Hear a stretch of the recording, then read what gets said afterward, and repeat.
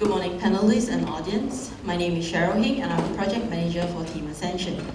Today, we'll be giving you our system validation review on HADES, which is our high altitude deployment system. So today, we'll also be going over the design team structure, introduction of HADES, system definition, subsystem validation, integration, system validation, programmatics, and lessons learned. For our design team structure, we have myself as project manager, Joshua Shaner as our propulsion subsystem lead, Matthew Viz as our payload subsystem lead, Jeffrey Hughes as our electronic subsystem lead, and finally Andrew Burr as our assistant project manager. So HADES is designed to fly to an altitude of 100 meters, loiter at said altitude, have a total mission time of 20 minutes, carry 5 payloads to said altitude, release those 5 payloads, and then return safely to ground. So here's an image of how our design will look like on the proposed test site. For our concept of operations, we have the red cylinder, which is our operational cylinder, where the system shall not leave once it is armed for mission. Our yellow cylinder, which is our safety cylinder, is where no personnel shall enter once the system is armed for mission. The blue cylinder being our payload deployment cylinder, where no payload shall drift out of once they are deployed. In this view, you can better see the simulated system flight path in gray and the simulated payload flight path in green. Here's a video of how HADES is designed to work. First, we'll ascend to an altitude of 100 meters.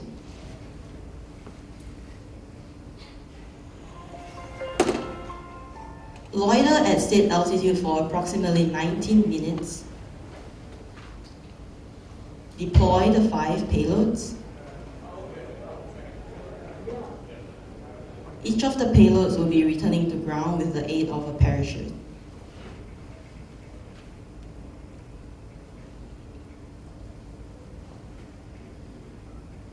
And finally, our system will return safely to ground.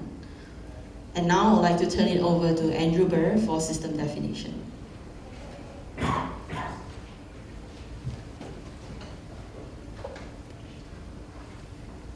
Thank you, Cheryl. As mentioned, my name is Andrew Burr, and I'm the Assistant Project Manager for Team Ascension. Today I'll be going over the system definition. As the Assistant Project Manager, I am also the Integration Team Lead. The other members of the team include Jessica Jansen, Adam Case, and Samantha Watson. HADES is composed of 4 different subsystems. Those subsystems being propulsion, structures, electronics, and payloads. Taking a closer look at the propulsion and electronic subsystems, we'll see that the electronic subsystem powers the motor as well as the electronic speed controller. The motor spins the propellers, and the electronic subsystem handles the attitude control as well as the communication with the platform. Taking a closer look at the structures and payload subsystems, we'll see that the main base of the structure has a ring as well as 4 legs. This maintains the structure, while the payloads sit right underneath the ring on a payload's bar. Final component of the structure subsystem is the electronics bar. This houses our electronic subsystem. All of these subsystems come together to create our HADES system. Shown here is a picture of our design broken into 4 different colors. Each of the colors corresponding to a different subsystem. In gray, we'll see the structure subsystem. In blue, propulsion, which sits around the outer ring of the structure. Turning your attention to the center of the structure, we'll see the electronic subsystem shown in red. Just below the ring, the payload subsystem sits and is connected to the structure using an orange nylon string. Looking a little closer at this, we'll see the nylon string is designed to be deployed using a hot nichrome wire. Once the nichrome wire severs the nylon string, the payload will deploy. Now I'd like to invite up Joshua Shaner to discuss the propulsion subsystem.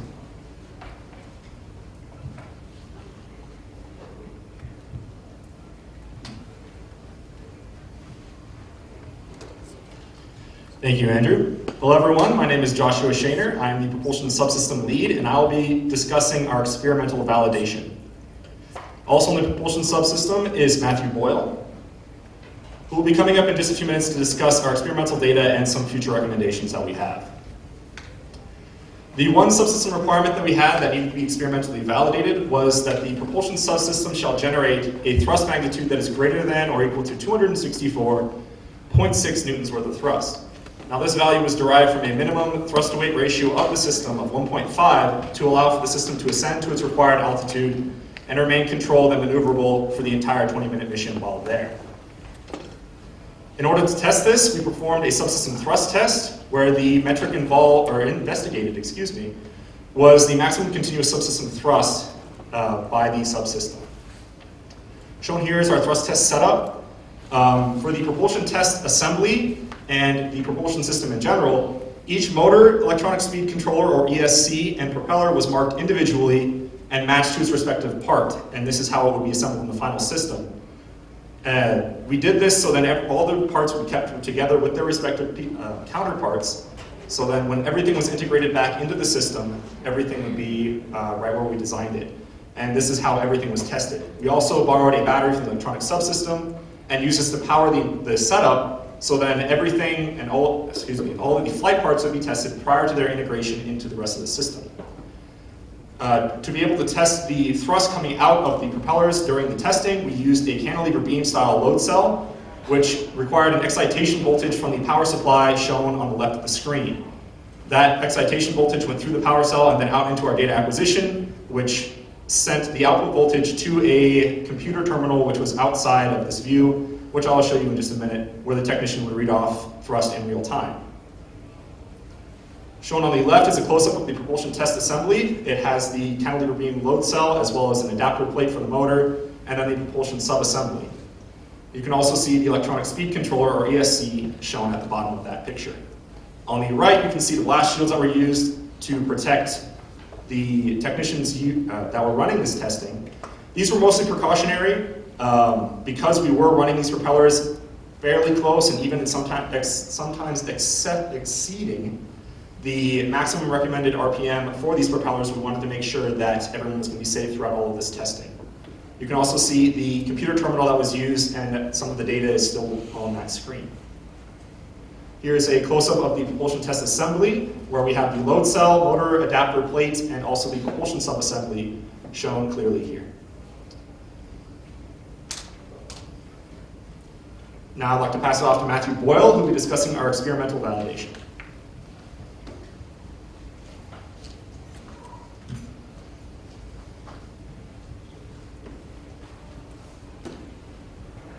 Thank you, Joshua. Once again, my name is Matthew Boyle, and I will be discussing the propulsion subsystem experimental validation.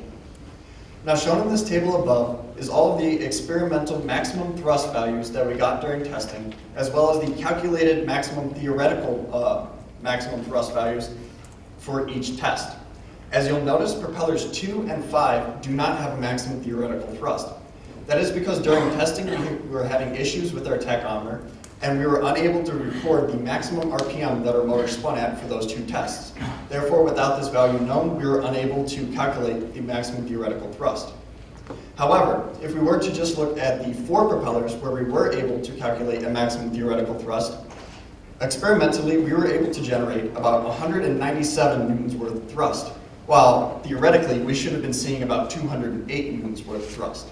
This means that over the 4 propellers tested, they were averaging about producing 3 newtons of thrust less than what we theoretically should have been seeing. Now, we believe that this is due to the assumptions in our calculations, as well as possible vibrations from our motor testing. Now, looking back at all 6 propellers, experimentally, we were able to generate about 290 newtons worth of thrust. Now, this value is greater than our required 264.6 newtons of thrust. Therefore, we find that this requirement is experimentally validated. Now, if we were to run this test again, we would first suggest to not use a cantilever beam style load cell. That is because the cantilever beam style load cell allowed for a lot of vibration during testing, and it could have altered our data. We would also like to use a horizontal style motor test stand instead of the vertical one that we used to allow for better airflow through the propeller. Finally, we would have also liked to use a tachometer with data logging capabilities so that we can match each specific RPM to each specific thrust output, instead of just a maximum thrust output with a maximum RPM. Next, I'd like to hand it off to Jeffrey Hughes, who will be discussing the electronic subsystem.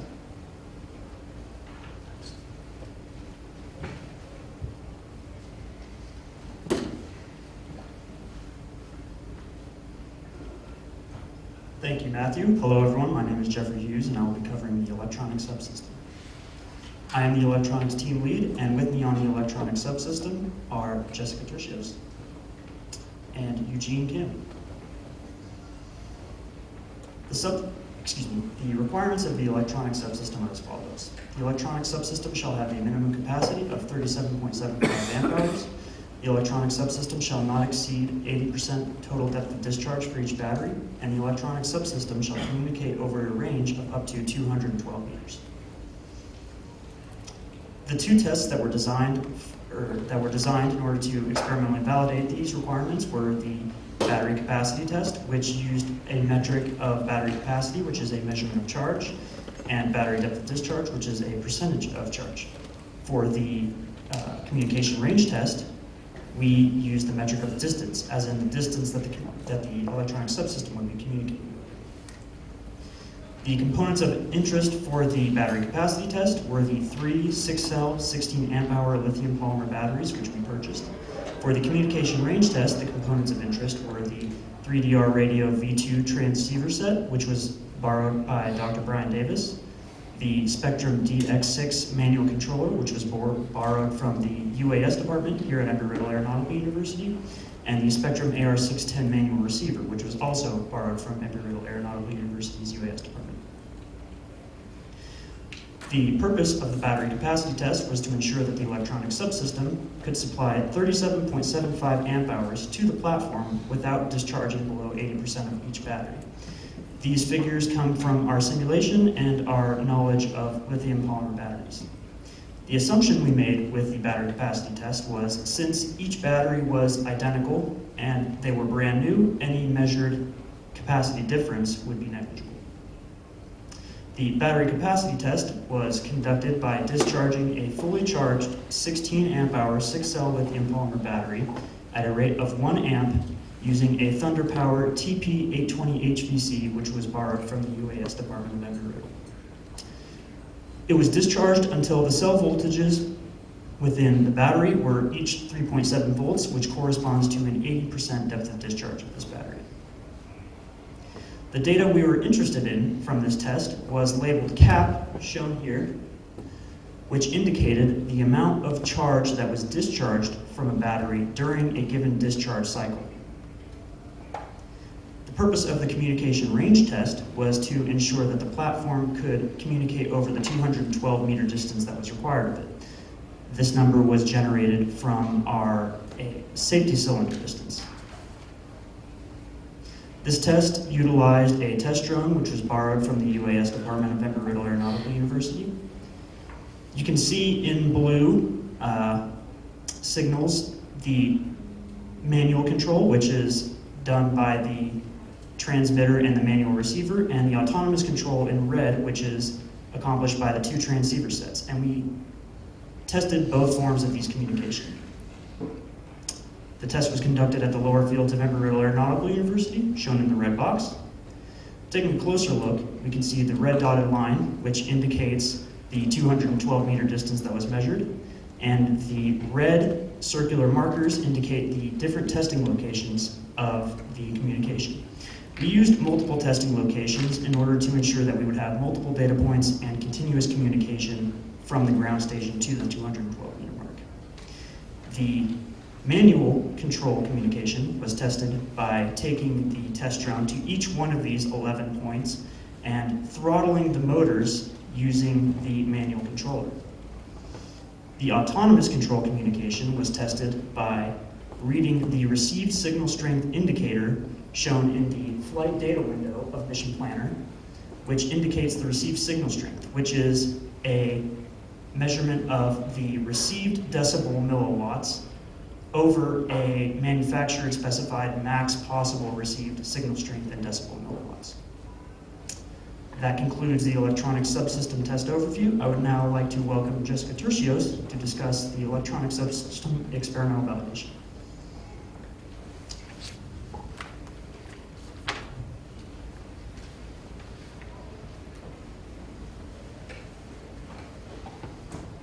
Thanks, Jeff. My name is Jessica Tercios, and I will be going over the electronic subsystem experimental validation. I'll start off with the battery capacity test. This table shows the capacity discharge during each of the 4 discharge cycles used to deplete the battery to 80% depth of discharge. These values were then summed to obtain a total capacity discharged. These values can be seen on this table here, along with the results from our numerical validation. As can be seen, both of the values for the experimental and numerical validation were above the 37.75 amp hours required. So this requirement was experimentally and numerically validated. For the depth of discharge requirement, both of these values were below the 80% limit set for this requirement. So this was also experimentally and numerically validated. Moving on to the communications range test, this plot shows the received signal strength from the autonomous receiver as a function of distance from the mission control station. As can be seen, this received signal strength decreases as you move further away from the mission control station, but it remains within an acceptable range for the duration of the test. These values can also be seen on this table, showing the results for the manual receiver as well. We were able to communicate for the entire 212 meter distance, validating this requirement as well. In conclusion, all requirements for the electronic subsystem were experimentally and numerically validated. Improvements that can be made to this test are to test the capacity of all 3 batteries rather than testing the capacity of 1 battery and applying that to all 3 batteries. I would now like to pass it off to Matthew Viss to discuss the payload subsystem.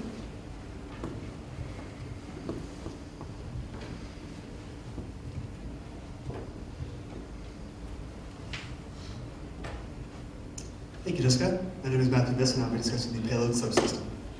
As the payload subteam lead, I had the fortune of working with Jason Lafferty and Garrett Traeger. The payload subsystem has a total of 4 requirements. The first being that there shall be 5 physically independent payloads. Next, that each of the payloads shall have a mass of 2 kilograms or less. Each of the payloads shall survive an impact force of 174.3 newtons or less. And finally, that the sensor elements within each payload shall collect data at a rate of 100 hertz or less. Each of these 4 requirements does directly correspond to 1 design metric, and each of the design metrics has exactly 1 corresponding test for it. First of which is testing the number of payloads requirement with the 5 payloads test. For this test, we gathered all of the payloads that were manufactured and counted them 1 through 5.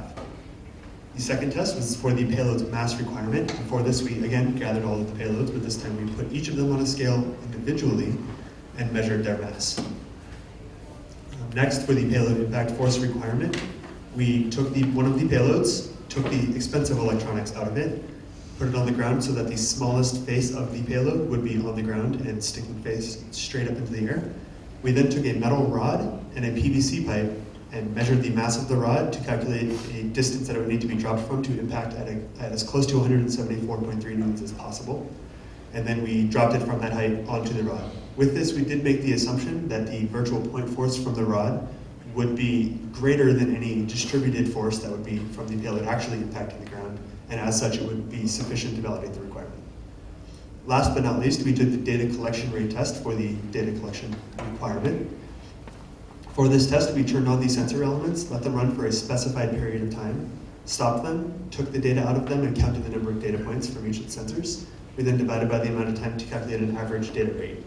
With this test, we did make the assumption that the data collection rate on the payloads themselves would be constant, and as such, an average would be sufficient to validate the requirement. I would now like to hand it off to Jason Lafferty to discuss the payload subsystem experimental validation.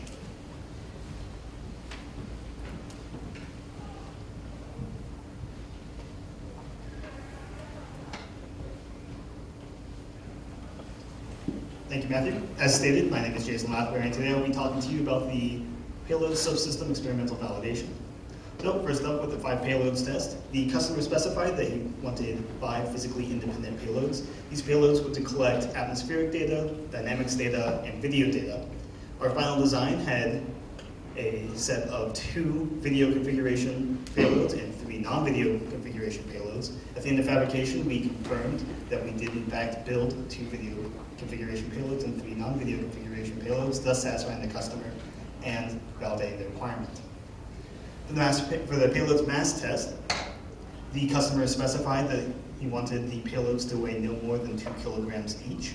Our design had the video configuration payloads coming in 551 grams, whereas the non-video configuration payload would come in 478 grams. After fabrication, we weighed each payload, and as you can see, the masses actually came in under the theoretical mass by a small amount. However, we did in fact come in below the 2 kilogram limit, thus validating the requirement. For the impact test, we started by measuring the mass of the rod. Using that mass, we then used energy methods to calculate a height required to drop the rod to generate our required 174.3 newtons with impact force. Using a PVC pipe to guide the rod, we dropped the rod onto the bottom face of the payloads after removing the attachment hardware on the top face and the expensive electronics, but leaving everything else in flight configuration.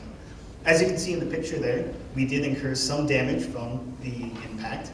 However, the requirement stated that the payloads must survive, where we define survive as being able to complete its objectives. And upon inspection, we determined that even though there was damage to the box, the payload itself could complete its objectives of gathering data. Therefore, we felt that we validated the requirement. Finally, looking at the data collection rate test, we ran all of the sensors, both dynamic and atmospheric, for a total of 60 seconds. We then counted up the number of data points that we got from those sensors and calculated a rate of 1 hertz for the atmospheric sensors and 3 hertz for the dynamic sensors.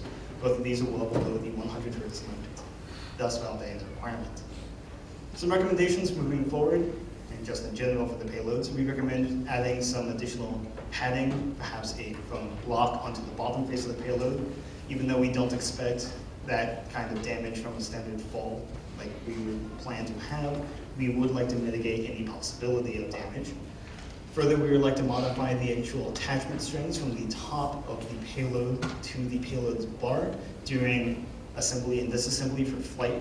We found that the actual attachment method was somewhat time-consuming and tedious, and a simple redesign could save a lot of time and effort to get the system ready for flight.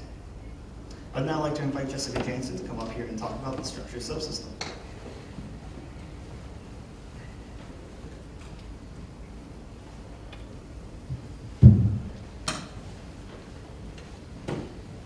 Thank you, Jason. As he said, my name is Jessica Jansen, and I will be discussing the structure subsystem. The structure subsystem team members are the same as that of the integration team that Andrew discussed earlier. That is myself, Adam Case, and Samantha Watson. And our subsystem has only one requirement. That is that the structure shall withstand a load of 2 Gs. So to test this, we conducted a drop test where the design metric investigated was experienced acceleration in Gs. Some of the assumptions we considered going into this test included uniaxial acceleration. That is, we only measured the acceleration experienced in one axis, although there was experienced accelerations in all 3. Second, that no losses were had between the structure itself and the accelerometers. We attached the accelerometers with wax, which is not quite as secure as perhaps bolts would be, but we assumed there were no losses. And finally, the most critical assumption is that all 4 legs landed at the same time. However, impossible to do this perfectly, we got as close as we could. Shown here is our test setup. You can see that we conducted the test in the truss lab in AXFAB, and you can see we used fishing line to lift the structure over the truss. We wrapped the fishing line around the structure in a way that allowed us to adjust it so that it was as level as possible before we dropped it. And you can also see the location of each of the accelerometers we used. The 2 accelerometers were placed on either side of the electronics bars, so they were on the legs furthest from them. And you can also see our DAC system we used in order to obtain the data from the accelerometers and view them on the computer using LabVIEW. I'd like to show you a quick video of our test. You can see we dropped it from about 1.23 meters, which is just slightly above our calculated height for the drop of 1.223 meters. And we did this on a concrete floor to best simulate launch and landing conditions that would be experienced out on the RC field for the launch site. I'd now like to invite Adam Case to come up and further discuss our validation.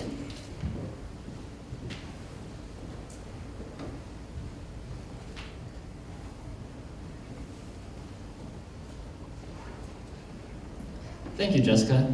As Jessica stated, my name is Adam Case, and I'll be going over the structure subsystem experimental validation, as well as integration configuration management.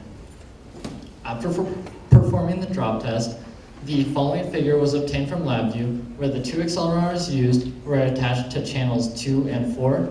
Now, the data acquired from the accelerometer attached to channel 2 was not used as there was a bunch of noise in the data.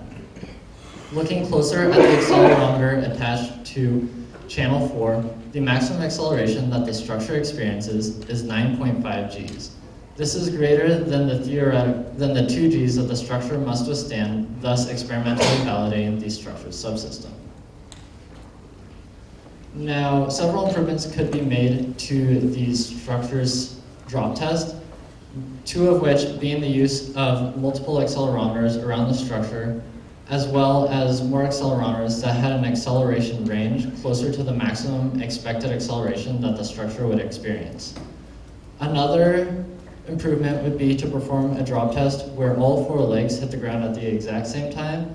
And while that is almost nearly impossible, to do it in a much closer time period than we have in our original drop test. And finally, the structure was designed to withstand a 2G loading with the electronics, payloads, and propulsion subsystem attached. So performing a drop test with the entire system would further experimentally validate the structure's subsystem.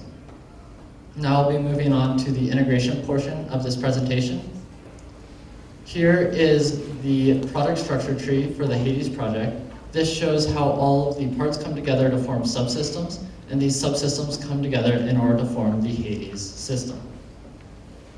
Here's an example schematic for the HADES project. This showing the ESC subassembly schematic. This first page shows the entire subassembly all put together. And the second page shows the entire subassembly in an exploded view, as well as dimensions showing where several parts are placed within the subassembly. Here is an example bill of materials. Again, this shows the ESC subassembly schematic, or ESC subassembly, and this shows the parts used within the subassembly, as well as the part numbers and how many are used in them. Now, here is the product structure tree. Highlighted in green are all the documents that have been released for the subassemblies, and highlighted in red are all the documents for the subassemblies that have not been released at this time. I'd now like to invite Samantha Watson up to further go over the integration portion of this presentation.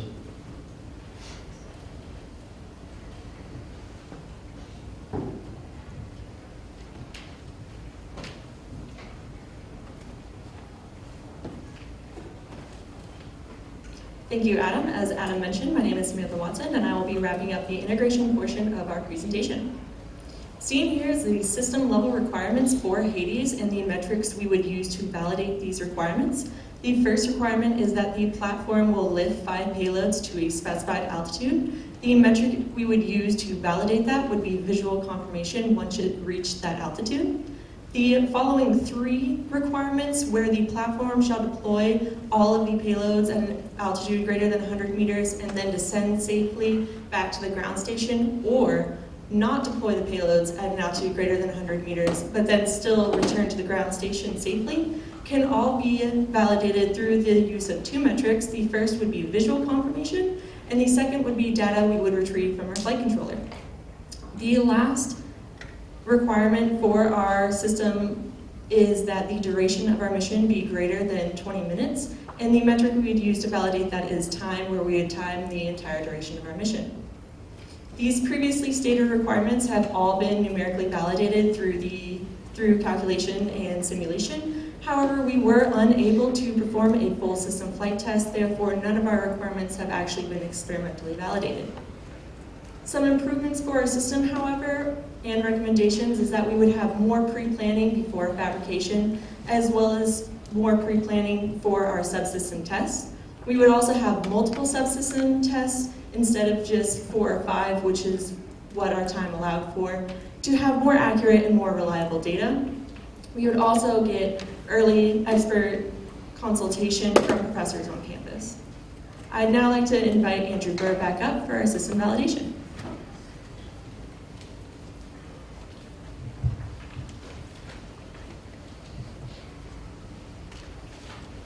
Thank you, Samantha.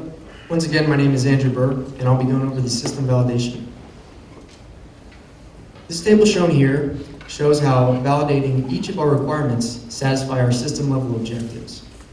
As you'll see, our first 2 requirements state that the platform shall lift 5 payloads to a specified altitude, which is above 100 meters, where they will be deployed. This satisfies our system level objectives, stating that the platform should be capable of deploying 5 payloads from an altitude greater than 100 meters. It also satisfies our objectives, stating that the platform shall loiter at this specified altitude with and without deploying the payloads. Our next 2 system level requirements state that the platform shall descend from an altitude of greater than 100 meters after deploying the payloads and without deploying them. This satisfies our system level objectives, stating that the platform should land at the ground station after deploying payloads and without deploying them. As you can see, this requirement has an asterisk next to it to denote that it is a subsystem level requirement, which is satisfying system level objectives. The requirement states that the payload sensors shall collect data at a rate of up to 100 Hertz. This satisfies our objectives that the payloads will collect acceleration, air temperature, air pressure, and video data. Our next subsystem level requirement states that each payload shall survive an impact of up to 174.3 newtons. This satisfies our system level objectives that each payload should be capable of landing safely after being deployed from the platform and without being deployed from the platform. Our final subsystem level requirement states that the mass of each payload shall be less than 2 kilograms, satisfying our system level objective that the mass of each payload should be less than 2 kilograms. Our final system level requirement states that the duration of the mission shall be greater than 20 minutes, satisfying our system level objective that the mission duration should be greater than 20 minutes. One more requirement we have is that the platform shall be capable of receiving commands from a mission control station up to 212 meters away. This satisfies our system level objective that the platform should be capable of accepting commands from a mission control station.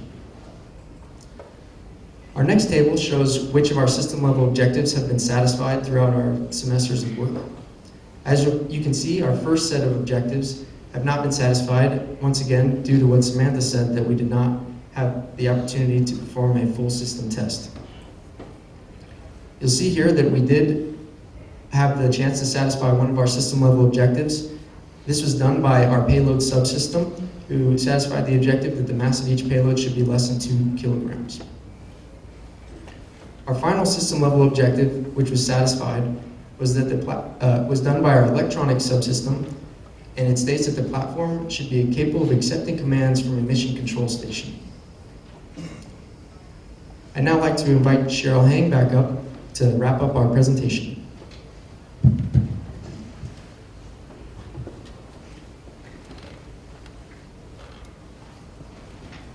Thank you, Andrew. And now to close the presentation, I'll be going over programmatics and lessons learned. For this project, we allocated a total of $2,200. And to date, we have utilized a total of $1,803 for this project.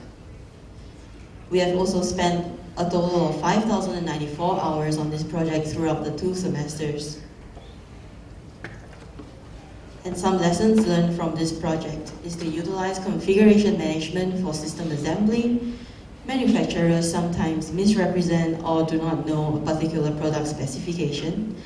Double check that products to be bought meets the required specification needed, and to perform tests multiple times for more reliable data. Communication is important and it works both ways. Do not hesitate to ask or suggest ideas. And finally, it's better to be early than on time with regards to meeting deadlines and schedules. So in summary, we went over the design team structure, introduction of HADES, system definition, subsystem validation, integration, system validation, programmatics, and finally lessons learned. We would like to acknowledge these individuals for their assistance with the project, in particular Dr. Julio Benavides and Dr. Patrick McElwain. And we would like to extend our acknowledgement to these individuals as well for their assistance with the project. Are there any questions?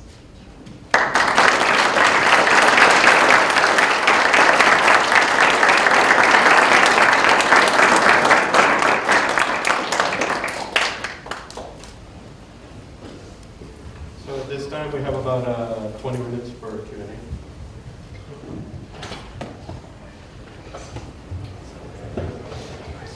Hi, that was a great presentation. You guys did a really good job. I really appreciated the focus on requirements and the testing to make sure that the system meets the requirements.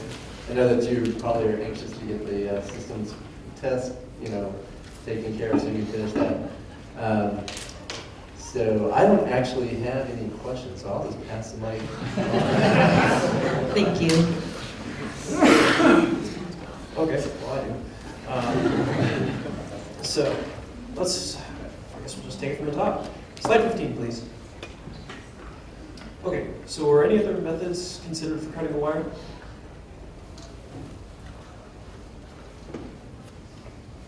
I'll now like to pass it off to Adam to answer these questions. Okay. Hey Connor. So we did look into using solenoids in order to drop all the payloads. However, the use of 5 solenoids added a bunch of weight to the entire system. So after consulting various professors, we were trying to see, okay, can we use some other method similar to a solenoid? Or is there like a hook and a ring that we can use? However, it came down to the fact of weight, and this nichrome wire was the, I guess, lightest, and it was the cheapest that we had. Okay. Yeah, just having a quick table to document that would have been helpful. I agree with your decision. It's just wanted to know if anything else had happened. I'm trying to remember what slide this was on. I think it was slide 21. Good, you guys listened and you put up a blast shield. Because I think I remember commenting about those propellers being kind of dangerous. So I was happy to see that, and that you all still have both hands. English check. It's easier let's go to slide 53. So you guys were doing an impact test here. Why did you choose the flat side of the bottom? Was it weaker than the corners? Was it stronger than the corners? Or the edges? Did you have a weak spot? I'm just wondering, did you pick up impact site on the bottom of your payloads? Or did you just test it? Does that make sense? That bottom face was the smallest area of the box face, and also with the aid of the parachute. Usually, hopefully, it will come down all the way straight and only land on the bottom face, but that's not always the case. But of course, taking into consideration that it's the smallest face of the box, we use that face to test out our impact test force. Impact force test, my bad. Okay. Yeah, part of why that. Yeah, Jason would like to add to that. Sorry, to add on, the payloads, the area that we dropped them on was the thinnest and had the least actual material. On the corners, on the edges, are actually thicker amount of, the way the box is designed, it has holes for adding screws, and it's thicker material, and then you have the reinforcement from the walls and such. So when we did our numerical validation, we looked at a simply supported flat plate, flat plate supported on both ends, and we kind of went from there. So it was based off an assumption that the thinnest material, furthest away from any supported material, would be the weakest spot on the box. Okay, good answer. Just wanted to make sure that if you landed on the corner, it wasn't going to crack. Next question, kind of on the same topic. What would happen if a parachute failed to deploy?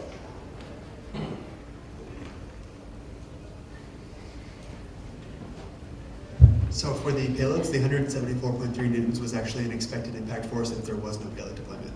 Okay. So that was at terminal velocity, including the drag of just a box. Okay. Maybe you guys said that and I wasn't paying attention. All right, and slide 80. So this was actually really good. It shows that you guys are learning to leverage resources that you have, going to your experts, and that you're also trying to figure out how to do the most with the fewest tests. I know that's something I deal with a lot. You know, you've got to perform, say, 4 tests. You've got the money to do 2. Which 2 do you do? And why? So that was really good to see. The only other question I have is, what went wrong with your project, and what you guys learned from it? Because I remember a lot went wrong with my project. Anyone can answer this.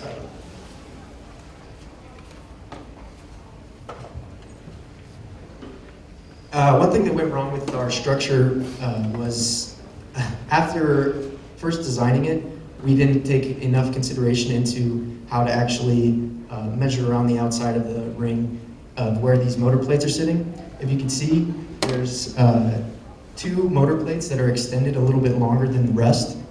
This is because after we measured and remeasured, we still didn't hit the mark and the props weren't equally spaced. We were concerned with how this would affect flight, so that was one thing that went wrong. And yeah, so does that answer your question? Yeah, I'm just kind of curious what caused you guys headaches and what you learned from them, both figuratively and literally. Josh will take the mic now.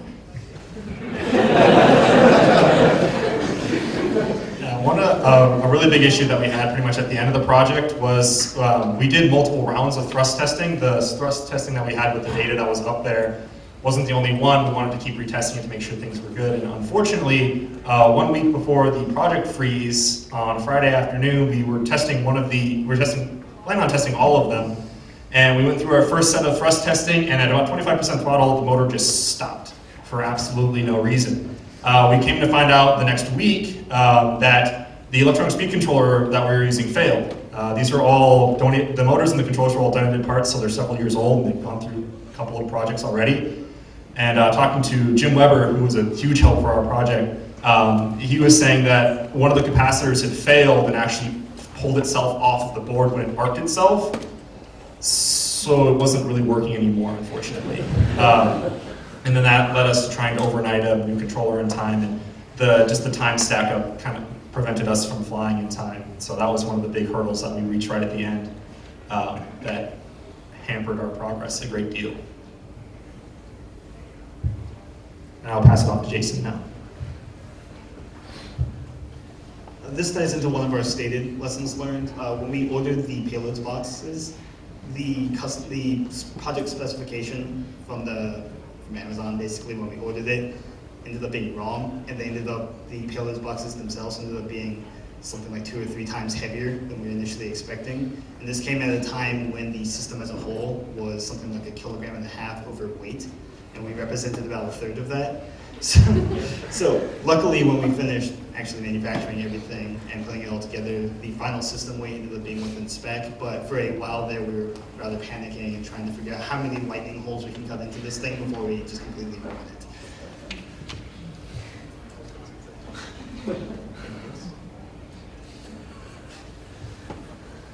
All right, well, good job, you guys. Thank you for presenting. You guys did a good job. Yeah, you guys were very professional. Not even, just to the audience, but to each other. So that really came out, and I think that says a lot. And you guys had a really great presentation. For me and for a lot of projects at NASA, off-nominal scenarios are really important. So a couple questions with that. Did you guys, if you had a propeller out contingency scenario there, if you had a propeller out, you wouldn't meet your thrust requirements. Did you look at any situations like that where, I don't know if you could We did. For the sake of our testing, we only ran them up to the manufacturer recommended maximum RPM for these. The motors, however, and the ESCs are capable of significantly more power. For the sake of our thrust testing, the 290 that we showed up there, that was somewhere in the ballpark of about 44 amps continuous based on our data logging. The motors themselves are capable of 65 amps continuously and 80 amps at burst current. So we looked at it a lot. There was actually a great deal of data and information on these propellers, which is why we used them, or one of the reasons why we used them. And based on that data and our simulations, if we were to have a propeller out situation while the system was up, as long as the flight controller could correct itself and keep itself stable, they could overburst, overamp the motors, or well, over rev the propellers in order to have a controlled landing.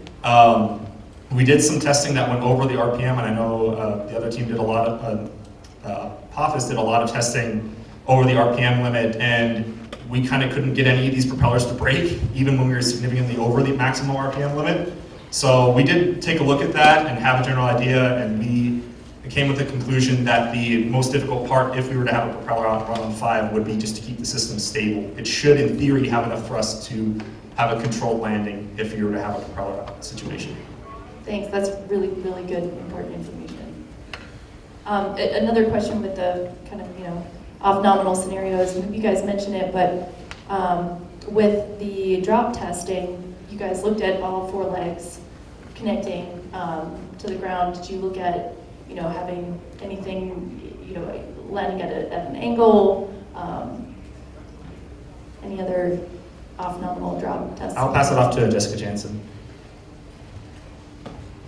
So we did look into that, and we did want to test it, and ironically, as we were trying to drop the structure as level as possible, the first couple of times that didn't happen perfectly, so we actually inadvertently did test it landing on 1 leg at a time, and it survived perfectly fine. So we wanted to do more testing where we landed on 1 leg per, but time didn't allow for us to do that deliberately, but we did do it.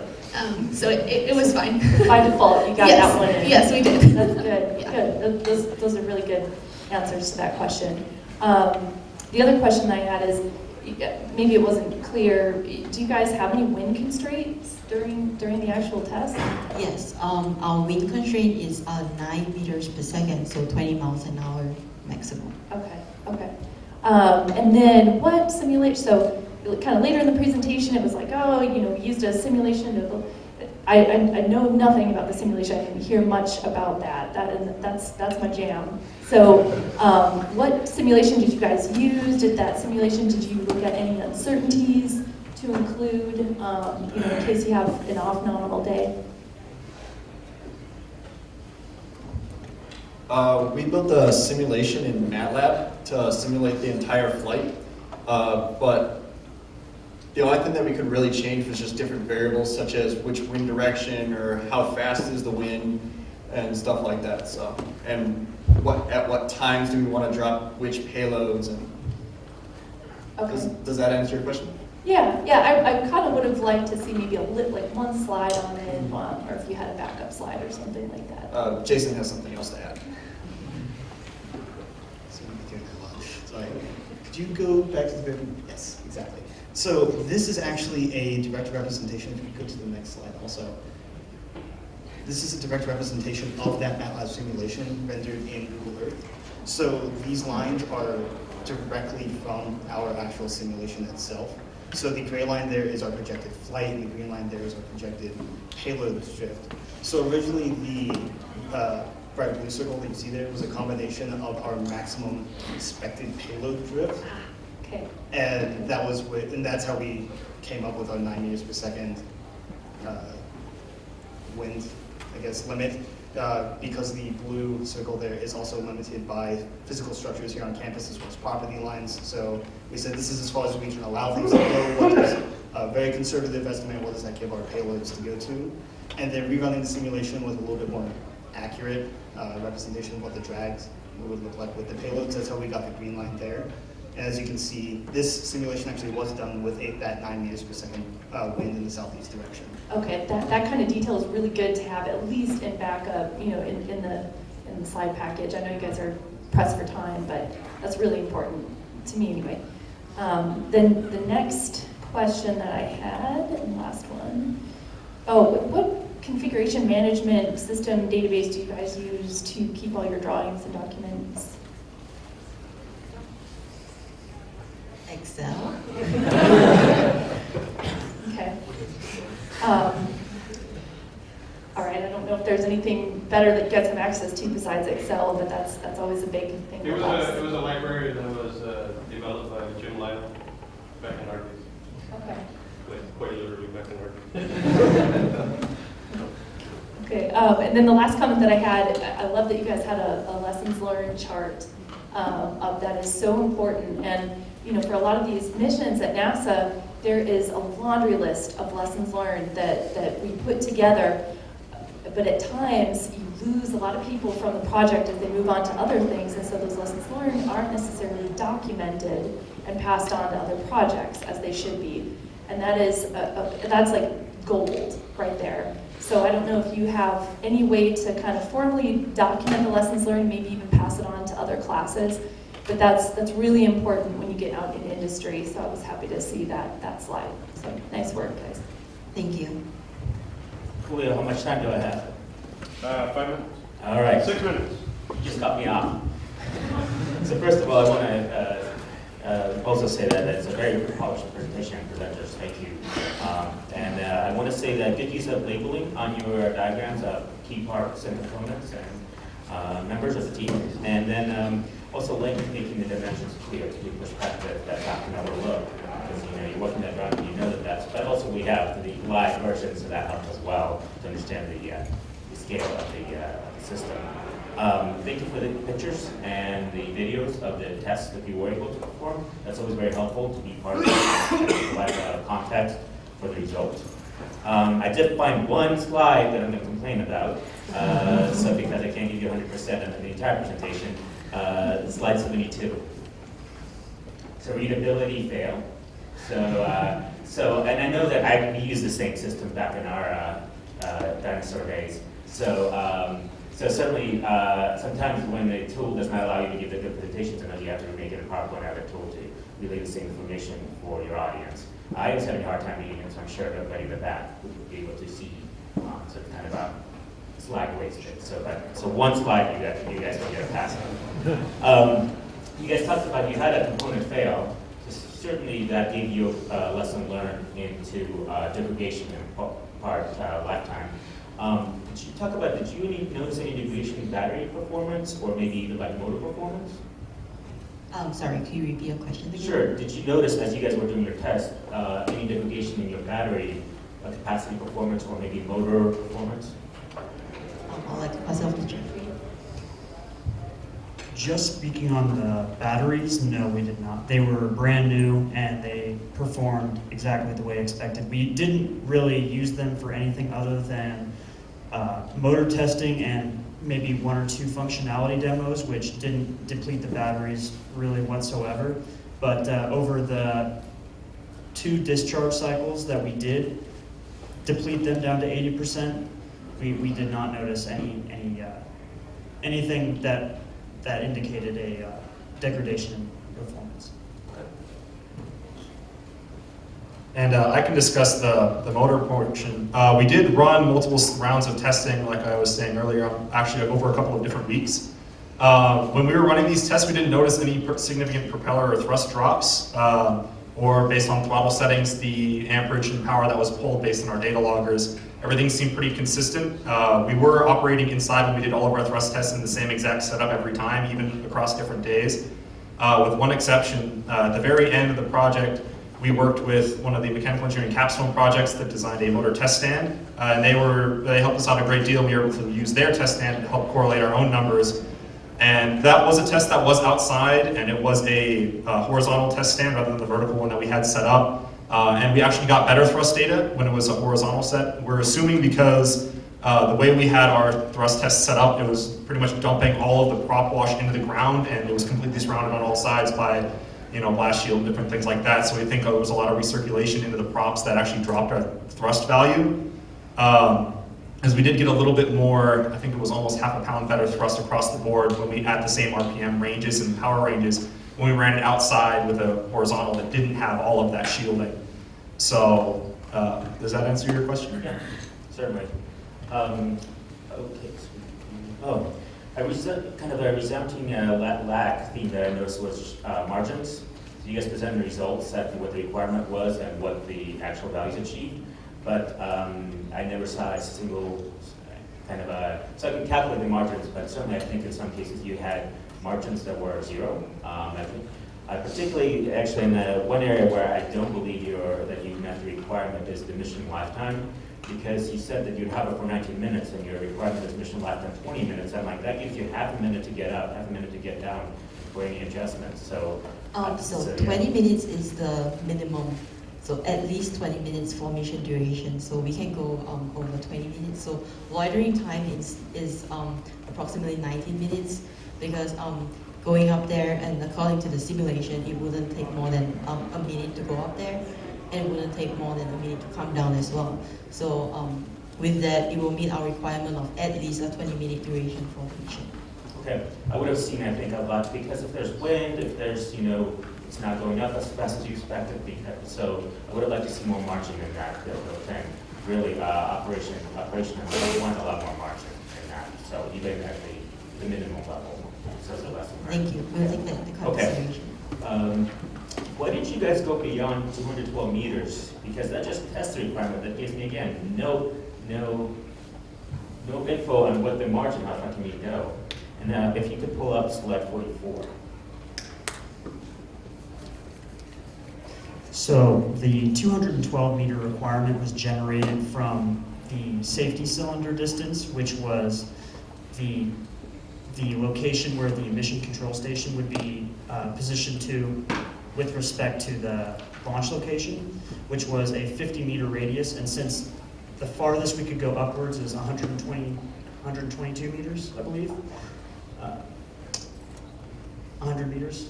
Well, I mean, in terms of the ceiling for the legal limit. So what we did is we took that diagonal distance from that to where the max possible furthest location that the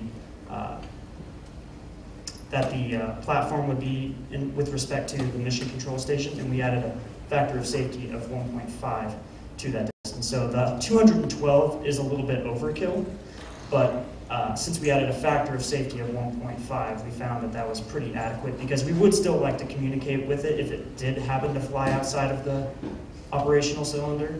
So that's why we built in that 1.5, and that's why it's 212. Okay. And on this chart particularly, you said that at the 212, so I guess it's about, what, 50% signal strength? But that tells me, I don't know if 50 is reasonable. What is the market for reasonable and meeting the requirement? Is it 10%, 20%? Was it 90%? And so there was no actual performance metric that you were trying to track there, just the results. So what is the acceptable strength of signal strength? So the acceptable signal strength for this requirement, you were right, it was not clearly defined. We took 50% or anything basically over 0 as still receiving communication. It would be ideal to put margins on that, though. Certainly, and I think for safety reasons, you probably want more than 50%. Just 50%. To add to Jeff's answer to that, the mission planning software that we were using, if the communication signal was anything below what was acceptable, we would receive an error that stated that there were bad packets received or not enough packets received. So that's an additional safety feature that is built in that we didn't design, but it's something that we did use. So during this test, we did not receive any of those errors. Okay. Let's see, slide 58. So did you guys have did you test one of the actual payloads in this destructive, the APAC force test, or did you have a separate unit that you could test in destruction? One of the actual payloads, if we flipped it over, one of them would have that crack in it. Okay, so that's probably a lesson learned in having a spare for these type of things where you know that it's going to be probably a very destructive test to have that. Because now, if I was a customer for one of those payloads, I wouldn't want that unit because it's been broken. So, hopefully a lesson learned there for getting spared, especially if you're doing these destructive tests or potentially having a destructive test there. on slide 64, okay, so this has to do with, there was mention of that you guys added wax as a way to hold accelerometers. Wouldn't wax act as a dampener? Likely, maybe. Yeah, it could. And we assumed that it didn't. Okay. So, yeah. Okay, so just something to know, so it's probably skewed the results a little bit. Also, on that particular test, when you guys have dropped it from a meter, why not add ballast to actually have a more realistic representation of what the final system would look like? So maybe running to the gym and getting some of those weights and getting it to about what you think with the actual, you know, so what I'm trying to get at, there's a very common theme in industry called FLYSY test, test as you fly. So that test would not pass that because it wasn't in the system configuration that you would actually fly. So did you guys think about adding ballast? And if not, if yes, why didn't you? I think at one point in time we thought about dropping our entire system. Unfortunately, we can't do that because we can't guarantee that all the other parts will make it. But the struggle we have with adding that additional weight is our structure is so customized that it would be very difficult to add the weight in the correct spots to have the correct responses without probably breaking quite a few things. That's why we didn't add as much as we could have. Okay. Again, there's a test as you fly plus you test. So if that was in the final review, and you can go ahead to fly this, that would probably let you guys get away without that meeting that particular mantra. And part of that too is this was, we put it as a subsystem level requirement. What we could have and maybe should have done was also put it as a system level requirement where there was a different value that we would have to hit with all of the system weight attached. So that's a lessons learned for us as well. Okay, good, good. Two more items. Just one note, quality assurance and parts inspection is so critical in industry, especially if you don't own. So as you guys have learned that lesson the hard way, inspection and not trusting your vendors, zero trust, or trust but verify. So that is, you got to build in quite a bit of time. And almost every industry, well, not almost, every place will have quality assurance inspection time back then to get into that parts that you're receiving from your vendors. And that you build them yourself. So that's, I think, a lesson that you guys hopefully picked up and will now know. And will be kind to the quality assurance folks when you go out in the industry, because they get a lot of slack. So, and the last item that I wanted to bring up, did you guys write any operating procedures for, I know that you guys didn't do yet to testing, but did you write operating procedures? Yes, we have 2 system flight test plan, but it's not discussed in this presentation. Okay. Well, again, thank you and good job.